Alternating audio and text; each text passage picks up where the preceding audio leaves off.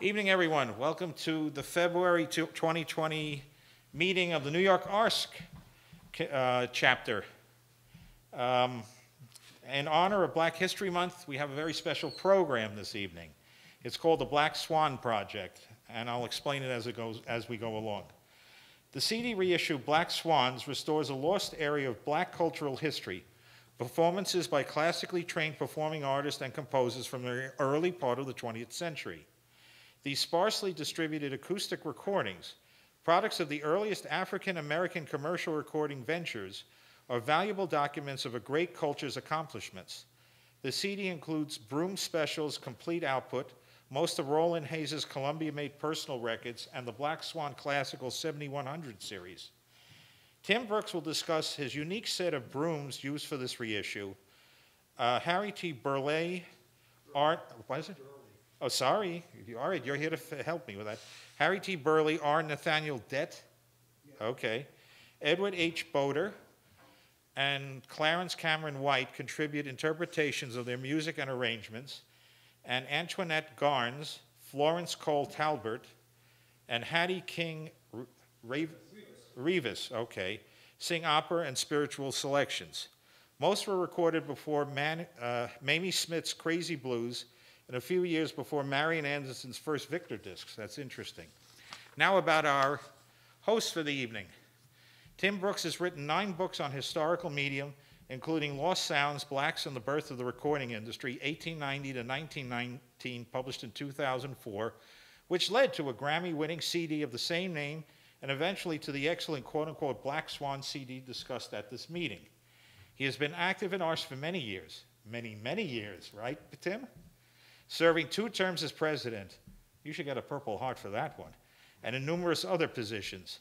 His latest book is The Blackface Minstrel Show in Mass Media, which includes recordings. He is a retired network television executive and lives in Connecticut. We're not saying where, so we'll keep it a secret. Leslie Gerber was born in Brooklyn, New York, my hometown, and attended Brooklyn College. For 39 years, he ran a mail order business specializing in used and rare classical LPs and CDs. He published LPs briefly in the early 1970s and then has run a CD label since 1996, both as Parnassus Records. He is a former review editor of the ARSC Journal and has written many reviews for the American Record Guide, Fanfare, Classical Pulse, Amazon, in the Professional Reviews, and the Woodstock Times. He lives in Woodstock with his dog, Winnie? Okay. Well, anyway, this is going to be quite an evening and very enjoyable. I got a preview of this at the annual conference in Portland, where it was a very truncated presentation. So tonight, you're able to let your hair down and do as much as you want. So, yeah, between the 3 of us, I don't think we could make a wig. But anyway, let me introduce Tim Brooks first, and then Les Gerber will follow him. Tim, it's all yours.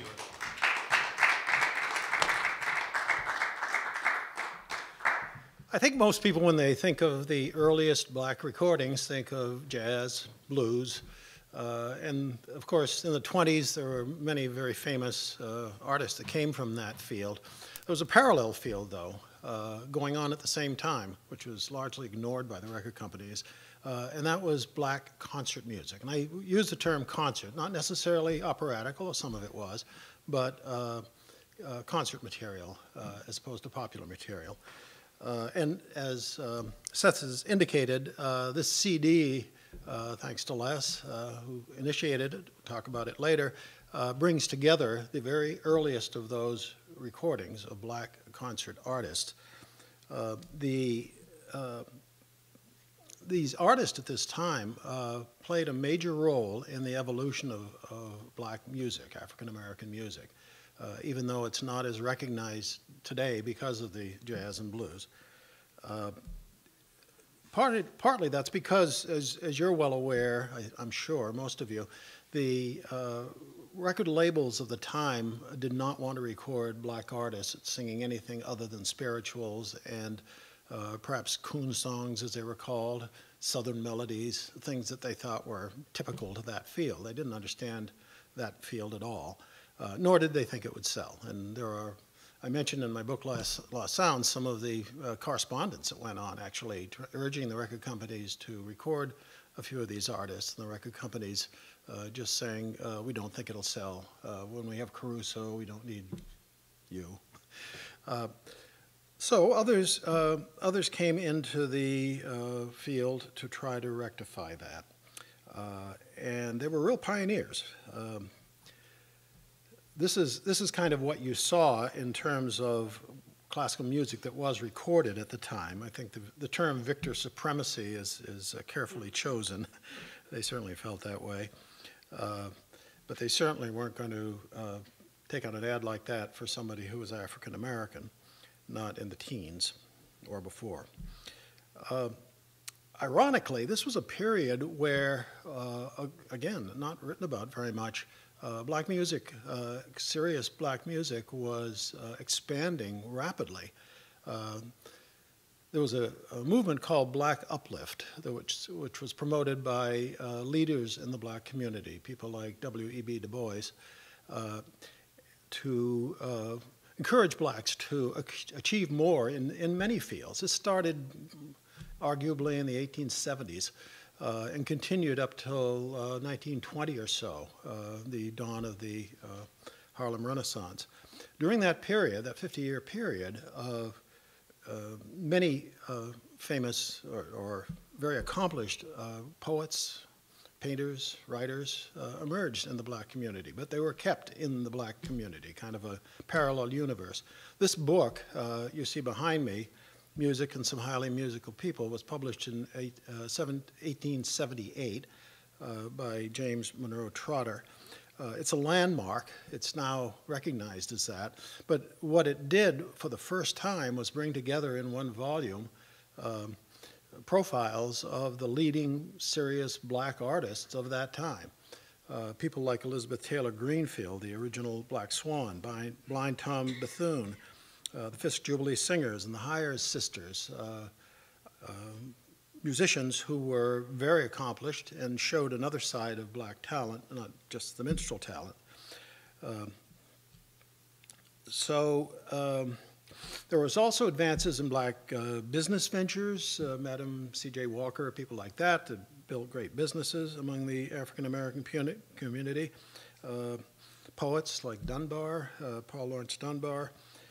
But alongside of that were advances in music, and there was, I found, a black concert circuit that grew up on the East Coast primarily, and it consisted of many performances in churches and local venues. There were competitions held by people like E. Azalea Hackley and Daisy Tapley, would stage these competitions and concerts to discover new black talent and give them a forum. This all existed parallel, like a different world, from the white concert world, and was very little recognized by the white concert world or by the publications that it spawned. It was simply dismissed, basically. And this is the world in which Roland Hayes emerged, the first of our artists. Roland Hayes was born into poverty in Georgia, grinding poverty, in the year 1887. He had a driving ambition from the time he was a child to be a concert singer. He had a fine voice.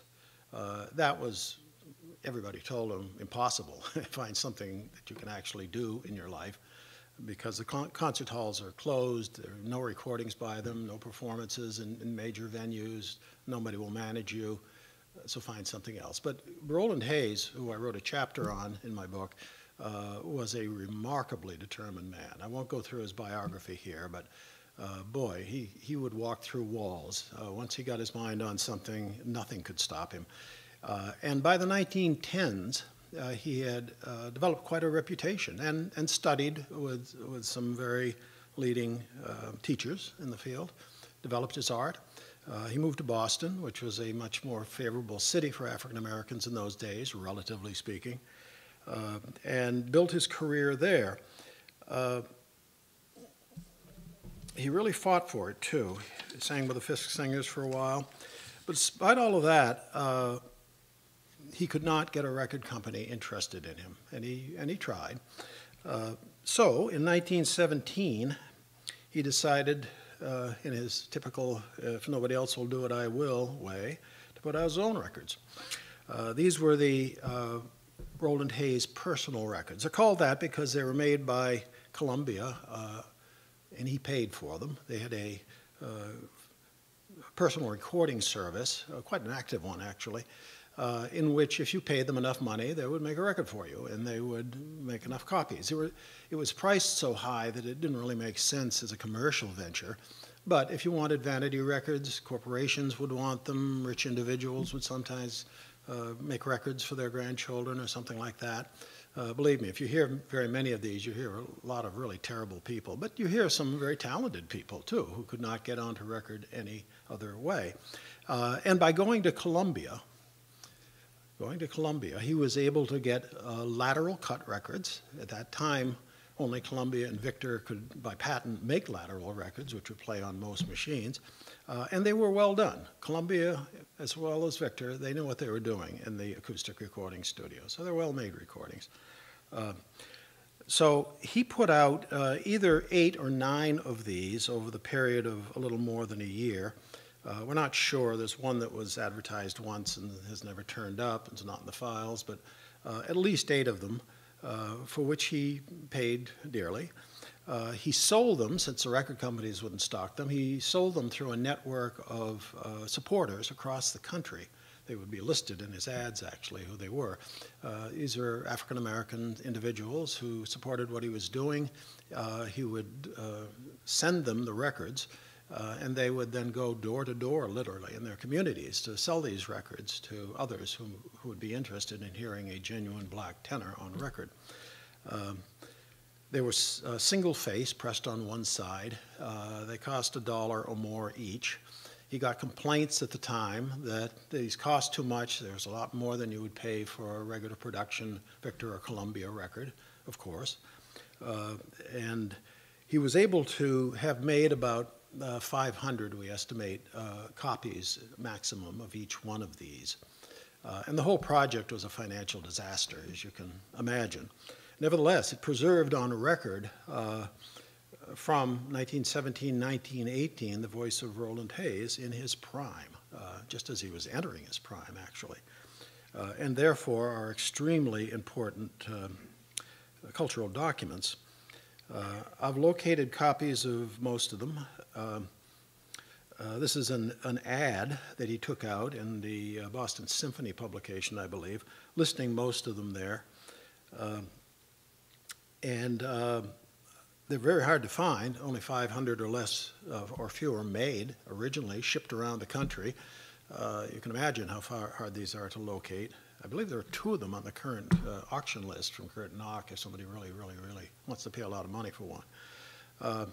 A couple haven't turned up at all yet, or at least one hasn't turned up at all. Hayes, during about a 12 to 18-month period, sold these records. And they were an artistic triumph, a financial disaster, as I say. Now, this is the ad he took out. I want you to notice at the bottom of the ad the address where he sold them from and the name of his agent at the bottom. These will become important to us. Tim, I got a question. Yeah. Why are the prices all different on each title? If you study the Columbia pricing schedule, you have to pay more if you have a second voice. You have to pay more if you have an orchestra. You have to pay more if you go to the bathroom. They had lots of, so it cost him more to make certain records than others. And he priced them, hopefully, according to his correspondence, to break even. It's dubious whether he did or not, but that's the reason why they were at different prices. Remember, these were single-faced records. Victor was still single-faced, but they tended to charge even more than this. Columbia was double-faced for their classical records, and they were cheaper than this. Which is why I got the complaints. Okay, so notice those 2 names. This is Boylston Street in 1911, a few years earlier. As I say, a friendly city, relatively speaking, that's important to say, for African Americans at that time. Boylston Street is a beautiful street. It is to this day, with the park on the left-hand side and buildings on the right. That's where the music company was located that Hayes worked out of.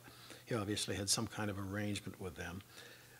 The other name that appeared on that ad that I showed you was a man named George W. Broome, B-R-O-O-M-E. He was also based in Boston. He was a black entrepreneur who had promoted concerts in the past, had made films of historically black colleges to promote them, and he obviously had connections in the black cultural world.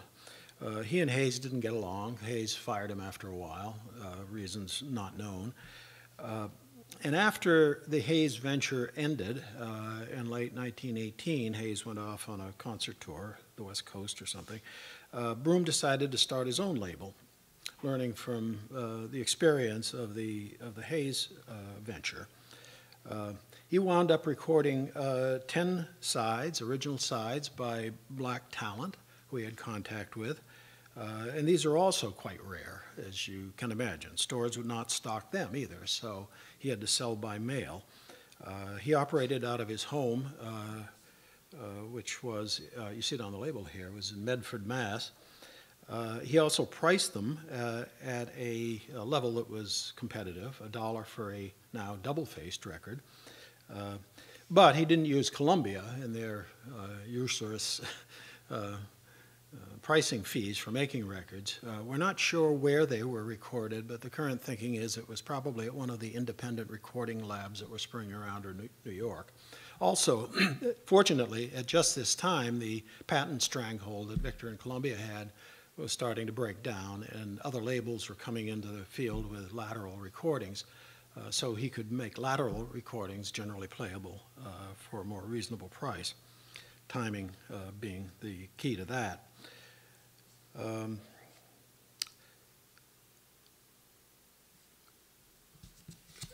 These are well recorded. Again, we don't know where they were recorded or pressed, but they were well recorded. They do use a very unusual narrow groove. I find they play best with a 1.5 mil stylus, which is much less than a Victor or Columbia of that period would use. Sound just jumps out when you go to that very, very narrow stylus. But assuming they're in good condition, and most of them are, if you can find them, they're also quite rare. They do play well. Now, the artists that Broome recorded were quite a group, actually. Again, probably due to his deep connections within the black cultural community from promoting concerts and so forth. Clockwise from the top here, we have Clarence Cameron White, the violinist, Harry T. Burleigh, top right, then Florence Cole-Talbert, the bottom right, and Edward Boatner, B-O-A-T-N-E-R. A word about Burleigh. I had a Harry T. Burleigh record, the one that I showed you actually, for many years, had no idea who he was or even when it was from. I've discovered since that he was a big deal in the field. He was probably the most respected black composer as well as concert tenor in the, or baritone in the classical field, concert field in the time. So it was a big get for him to record. There have been biographies written about him. Scholarly biographies. The early ones say that he never recorded, so we'll never hear that glorious voice that so impressed people at the time. Well, obviously he did record, and it's on the CD now. He only made one recording, although he may have appeared on others as the accompanist, a pianist. Some of his arrangements are used on the others. But apparently he didn't like the sound of his own voice, so that was his one recording, but that was released. Go Down Moses. Others that were recorded by Broome included Nathaniel Dett, who's a pianist, and Antoinette Garnes on the right. Some of these are pretty notable people too in the field, including Dett, and several of them never recorded anywhere else. later in their life. So these are the only recordings we have of them. Now, after the Broome label, which basically was a mail-order label, which was primarily in 1919 and 1920, it was sold, although he continued to sell them off after that for a while. After that, we moved to the more familiar Black Swan label, which was founded by W.C. Handy's publishing partner, Harry Pace, and became active in 1921. This was a larger operation, more like a traditional record label. Pace rounded up support and financing, importantly, from members of the Black Harlem elite, including Du Bois, W.E.B. Du Bois. And one of the guiding principles of the company, stated principles of it at the start, and one of the reasons he got so much support, is he vowed to advance black uplift and record serious classical artists. That was a big draw for the people who were giving him money. His studio musical director was Fletcher Henderson, and his arranger was William Grant Still, both notable names. And his talent included, and he did put out several concert recordings early in its history. Hattie, King-Reavis, Florence, Cole-Talbert in the middle, and Antoinette Garnes again. Those last two had previously recorded for Broome. Also Ravella Hughes, Carol Clark, a few others. Unfortunately, Uplift failed to sell. The realities of the marketplace intruded, and Pace had to fall back on jazz and blues recordings just to stay afloat for a couple more years. Ethel Waters became his biggest star. It would take several more years, and star artists like Paul Robeson and Marian Anderson, and the backing, finally, by the mid-20s, of major labels for black concert artists to finally break through on record. So that's the background on the companies represented and the recordings represented on this CD. And for more on the project and its origins, Les Gerber.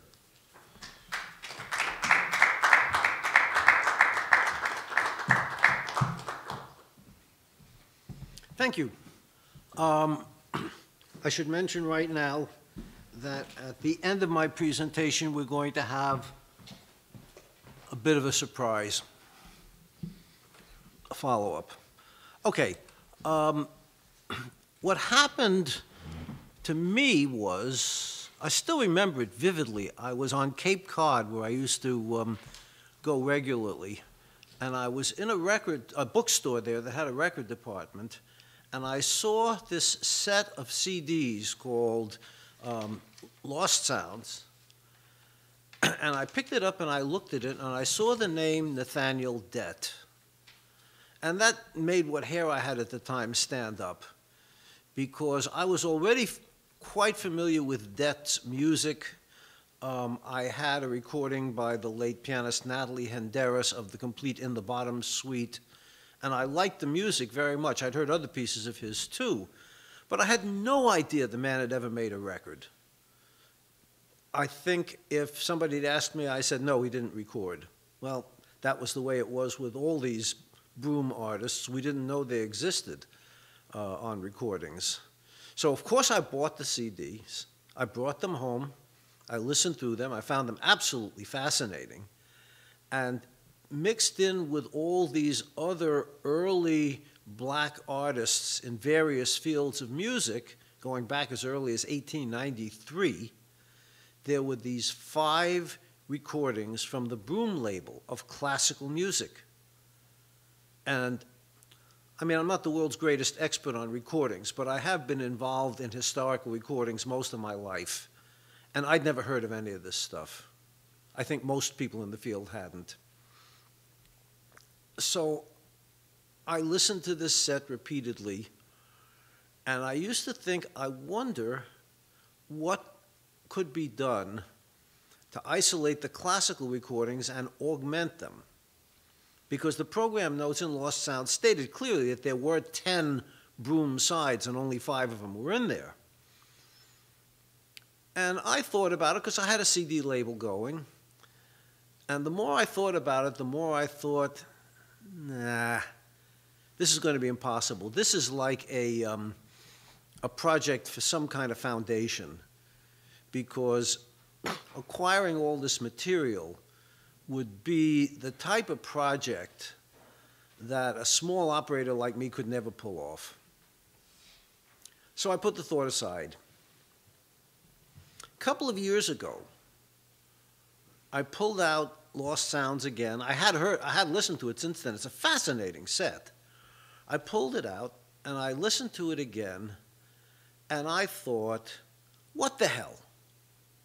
Let's find out, so that when I close the door on this project, at least I'll know I found out if it was possible.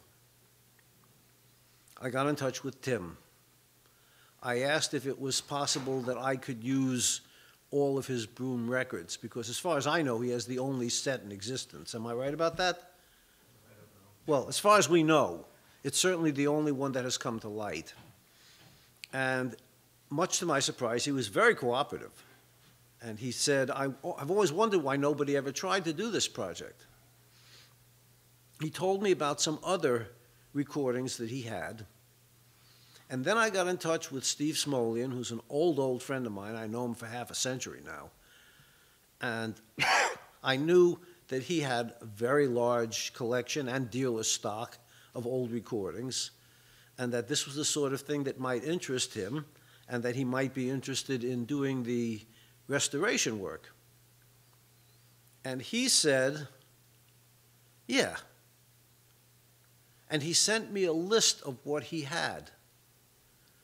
Between the two of these guys, Tim and Steve, I put together all this material in a week. I thought it would take years to compile, but I had the right two people. And they had, between them, all the certainly known Hayes recordings. As Tim said, there's one more that may or may not have been recorded. We don't know for sure.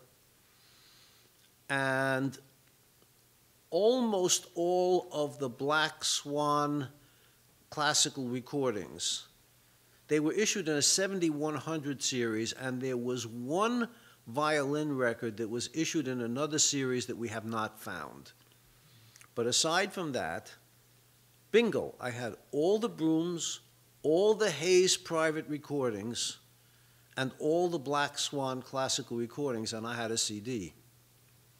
And Steve, who never knows how to let go of anything, kept doing research after I figured the project was already done, and he came up with an absolutely startling item.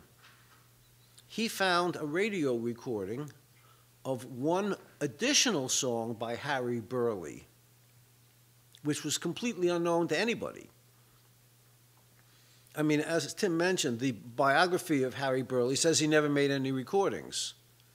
He did make one commercial recording for Broome, and we found another one made a couple of decades later from a radio broadcast. You'll have to excuse me. I'm not contagious, I promise you. My doctor says so. So I went ahead and put out the CD. And I got a couple of marvelous endorsements to put on the front cover. One of them from one of the greatest black opera singers who ever lived, Grace Bumbry, and the other from one of the greatest American poets who happens to be black, Rita Dove, former poet laureate, whom, as I knew from having had a discussion with her once, was a serious cello student and had considered making a career as a cellist before she went into poetry. She said stage fright got her. But apparently she had become quite a good cellist, because when I mentioned that the cellist Janos Starker had been a distant relative of mine, she said, oh, I played for him once. So I guess she was a pretty serious cellist. And the two of them wrote these notes that are on the front of the CD, and bingo, we had a disc. Steve busted his ass working on restoring these recordings. If you go to the ParnassusRecords.com website, you'll be able to hear a little example of one of the recordings, one of the Clarence Cameron White violin recordings, before and after, as it came right off the record and as it sounded after Steve was finished with his restoration. The difference is amazing, absolutely amazing. So in order to introduce you more fully to the Black Swan CD, I've picked a few samples to play. I could have picked more. I could have chosen differently, but I can't keep you here all night, and I have a bus to catch. So we're going to hear a few samples, and the first one we're going to hear is possibly the most important recording on this disc, and that is the Broome recording of Harry Burleigh. Harry Burleigh, as Tim mentioned, was a very important man, and he was an extremely successful singer. In 1892, in a blind audition, he auditioned for the job of the chief singer for the services of a church in New York, and it was only because it was a blind audition that he succeeded. But he wound up teaching at St. George's, singing at St. George's Church in New York for 52 years. He also became the lead singer at Temple Emmanuel in New York, which he did for 25 years. He performed in oratorios in Boston. He wrote many songs. The concert songs he wrote were standard mainstream classical music with no particular black influence, but he also made a large number of concert transcriptions of spirituals, which were used for many years and probably still are. And that's what we have of Burleigh. There was a review in the Association's journal which kind of denigrated Burleigh's singing, but I don't agree with it at all. I think he was really exciting to hear. And so the first thing we're going to hear is, I guess, the first Broome recording of Harry Burleigh singing his own arrangement of Go Down Moses, and almost certainly accompanying himself at the piano. So as you hear this, you can think to yourself, this man was probably singing while he was sitting.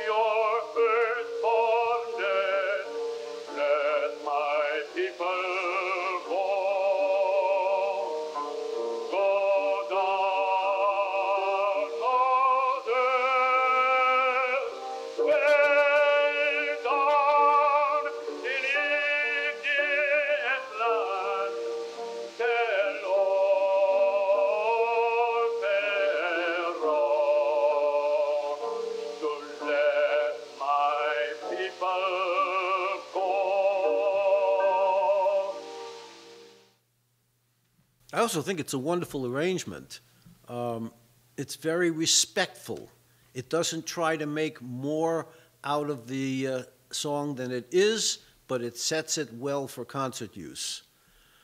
I recently did a spoken introduction for the Metropolitan Opera broadcast of Porgy and Bess. I do that at my local hall in Poughkeepsie, New York. And I brought up the issue of how George Gershwin would have known that he could have available enough well-trained black singers to sing his opera, which is what it is. Gershwin was very much tied into black American culture. He was, for example, a personal friend of Fats Waller's. And I recently solved a mystery that had been bothering me for a long time, which was I was wondering how Fats Waller wound up studying piano with Leopold Godofsky, which he did for some time. Gershwin introduced them. Gershwin must have known that there was this tradition of trained black classical singers, opera singers, who would be able to handle the demands of a work like Porgy and Bess. And in fact, as you probably know, he insisted on staging it with all black singers, and the Gershwin estate still insists that all performances of Porgy and Bess have to be done only with black singers.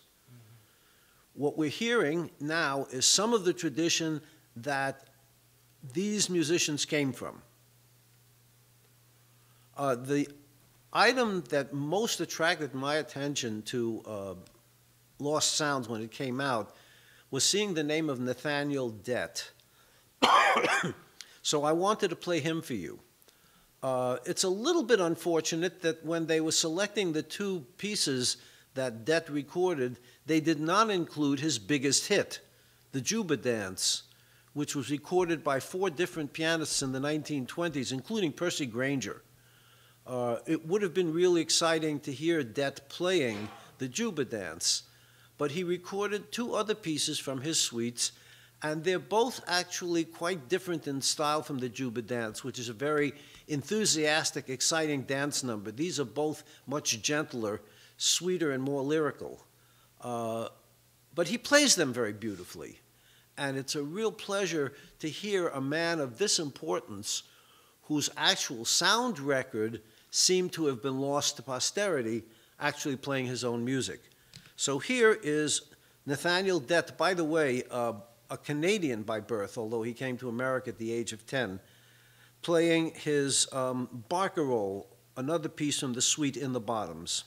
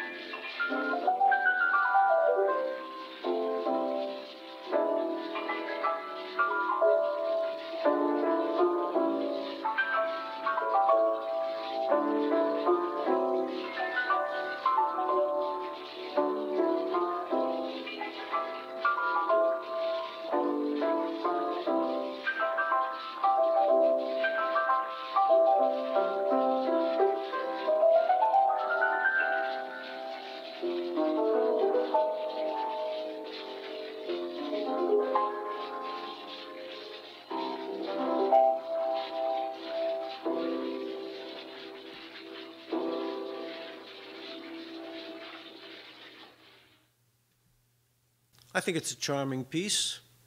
I think it's beautifully played. And for 1919, it's not even all that bad sound. Part of that is due to the fact that Broome used some unknown good recording studio, and part of it is because of Steve Smolian's work. When I talk about this CD to other people, I expect to get a kind of a skeptical reaction along the lines of, well, these people are historically important for sure, but are they really the kinds of artists who could have made their way in the concert world and the opera world if they had been white? Or are we doing a kind of artistic affirmative action here? I don't think so. And my favorite example of several that I could use is Florence Cole-Talbert, who was, to the best of my knowledge and my research, the only one of these singers who ever appeared on stage in a professional opera production. In a small city in Italy, she sang the role of Aida. Is she the kind of singer whom we honor just because she's a pioneer of African American culture? Or was she really the kind of singer who could have made herself a career if the concert world had been more accepting?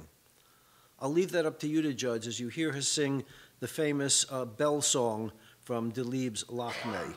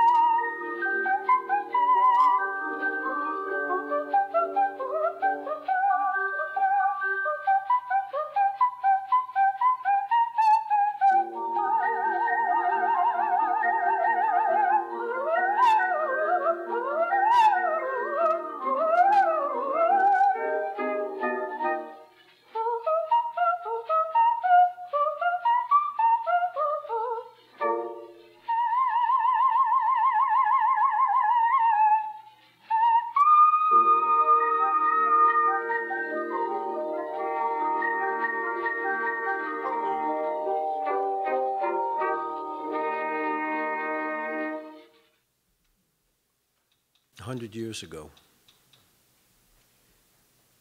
If she was singing a recital where I could get to hear her, I'd go. I'm going to, that, by the way, was a Black Swan recording. The two that we heard first were both Broome recordings.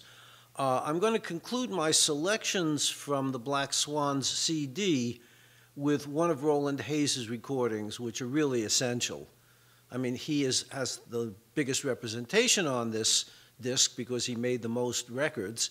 And of course, he had a career that lasted many years beyond this period. As I recall, he gave his last recital at the age of 85. And not long after his failed self-recording project, he went to Europe where he recorded for Vocalion, and he continued to have a recording career up through the LP era when he made a whole series of recordings for Vanguard. So I picked from the many tracks of Roland Hayes that we have, something that I thought would be particularly familiar so that you could compare his singing with that of others whose work you know. So here is Roland Hayes singing Vesti la Juba.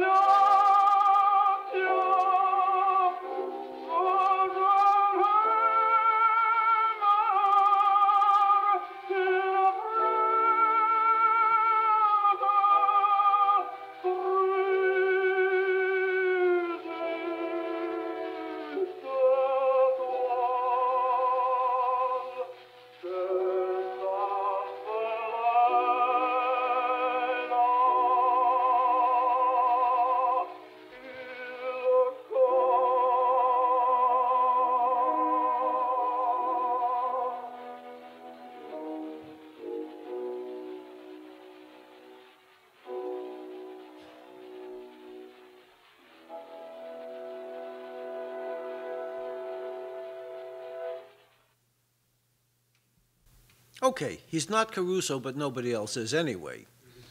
That was a real singer.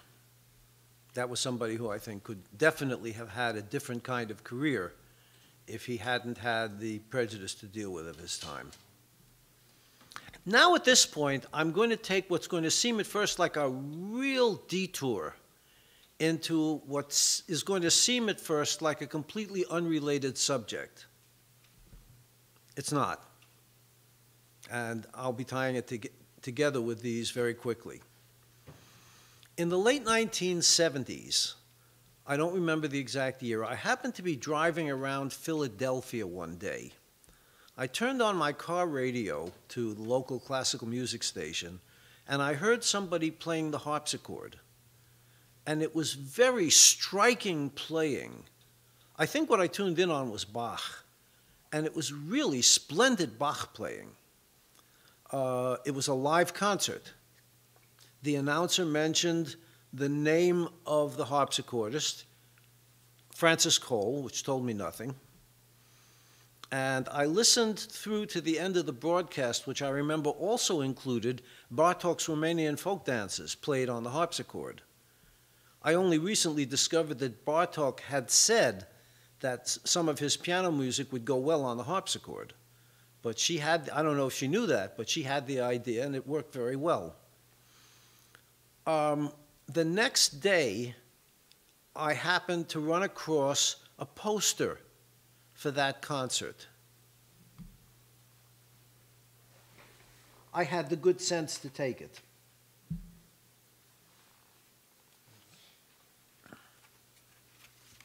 And it was from this poster that I learned for the first time that the harpsichordist was a black woman. I didn't know if it was a man or a woman just from the name.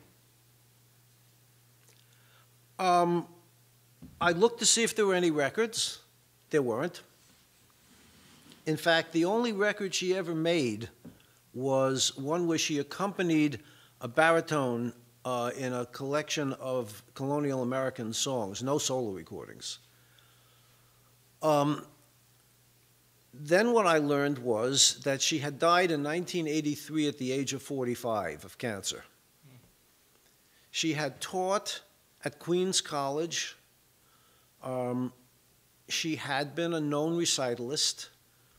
As I was looking her up online, I came across the name Paula Robeson, flutist whom I happen to know. So I got in touch with Paula, and she said, oh, yes, I remember playing with Francis Cole. She was a marvelous player, but we only did one concert together, and it wasn't recorded. So for years, I've been wondering if there was ever a chance that I could find any recordings of the playing of Francis Cole. Fast forward to last summer, when I went to the national convention of the ARSC in Portland. And since I was hanging out with a lot of sound archive people, I mentioned to each one of them, do you know anything about a harpsichordist named Francis Cole? Do you know if there are any recordings of her? Everybody said no. One of the ones who said no was a librarian named Randy Jones, who is now one of my favorite people in the whole world. And she said, no, I don't, but I'll ask around. About 2 weeks later, I found myself sitting in front of the computer with tears coming out of my eyes. I had received an email from a librarian at Westminster Choir College in Princeton, New Jersey. Cole also taught there, and they had tapes of her playing. I actually went in person to the school to get the tapes. I didn't want to take any chances on their being shipped anywhere. He had sent me some files that had been made from the tapes, but they were pretty casually done and didn't sound good. So I picked up the tapes, and then I drove them down to Maryland and took them to, who else? Steve Smolian, who's also very good at tape restoration. Later this year, I'm going to be publishing a 2-CD set of live performances by Francis Cole. Her first representation on CD, the first publication of any solo recordings of her. They are phenomenal. She plays Scarlatti like a demon. She plays her own transcription of the Bach chaconne for solo harpsichord, and it's hair-raising. She plays Bartók. she plays Ligote's Continuum, a piece which completely reimagined the possibilities of the harpsichord, and which I suspect she was probably the first American musician to play. These are from 1974, just a few years after it was written. I brought you a sample of Frances Cole's playing. And as I said, she didn't restrict herself to harpsichord music. So here is the next step in my Black musical cultural history project, Frances Cole playing Gottschalk on the harpsichord.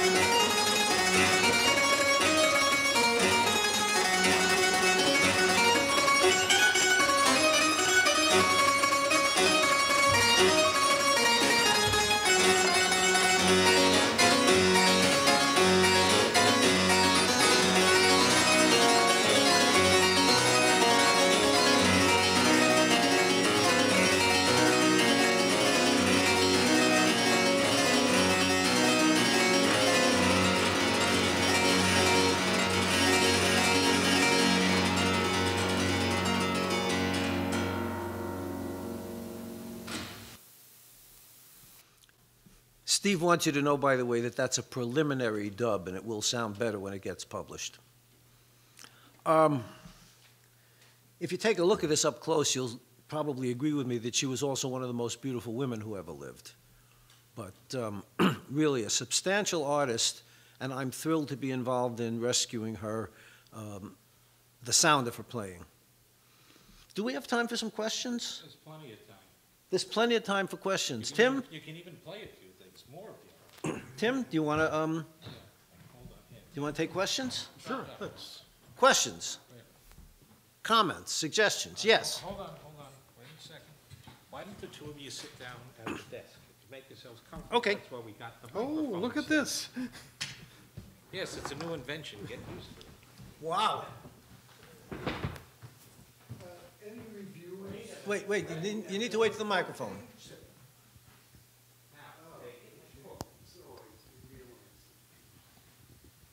Any reviews at the time comparing Burleigh's voice and Roland Hayes to Paul Robeson? Well, they're not the same vocal type at all. Okay. I mean, Robeson, I mean, in terms of power of the voice. I would say that's difficult. What do you think, Tim? I think it's difficult because of the difference in their types of voices. Okay. I mean, Robeson was a bass baritone. Okay. He had the kind of voice where I would like to kill the guy and steal his voice so I could speak like that. Doesn't work that way.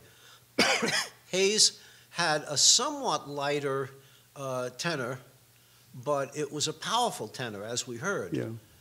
I don't think they had any training in common, but I don't know for sure. Yeah, Hayes, the size he made, he was trying to show, I think, the versatility that he, and by extension, a black performing artist could do. Think of what he chose for that. Veste la Juba, I mean, so identified with Caruso. Another one he recorded was I Hear You Calling Me, you know, irrevocably attached to John McCormick, and the spirituals that he recorded. So he was showing quite a variety of stuff. By the time other labels like Vocalion, he did a deal with them to record, they only wanted spirituals. They didn't want any of that classical stuff at all. And as a spiritual singer, he was quite restrained, actually. In fact, that was part of his appeal, that on some of his later Columbias, for example, around 1940, he does some a cappella, and they're eerie. They're absolutely eerie. They're so, you can hear there's so much power that's not being expressed there. So that was kind of what he did. Also, he was not nearly as widely publicized as Robeson was, for example. Didn't make nearly as many recordings, largely because he was a very demanding man, and he famously chopped up the recordings, cut with scissors the recordings that HMV made with him in England because they weren't up to his standards, or they wouldn't pay him enough or something like that. Whereas Robeson recorded widely, of course, starting in the mid-20s on, and appeared in movies and so forth. So he was better known.